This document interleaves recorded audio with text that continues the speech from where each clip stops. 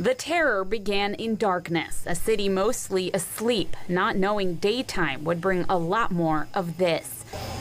Memphis police say they responded to Ezekiel Kelly's first crime at 1 in the morning at this home on Lindale Avenue, a shooting leaving 24-year-old Dwayne Tunstall dead. Hey, man, check this out.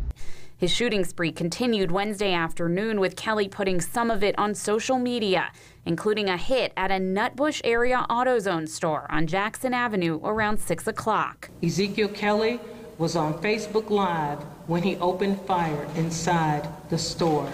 That's when police say they got a tip from the public that put the city on lockdown. We received information from a concerned citizen that suspect was on Zeke Huncho's Facebook Live stating that he was threatening to cause harm to citizens.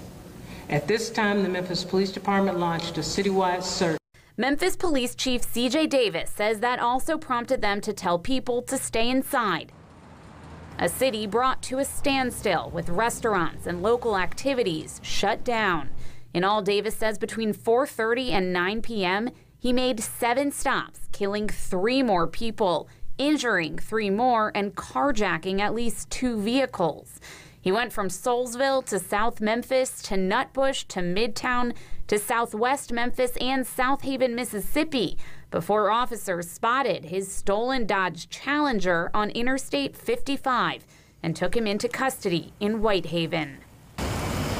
This has been a horrific week for the city of Memphis and the Memphis Police Department.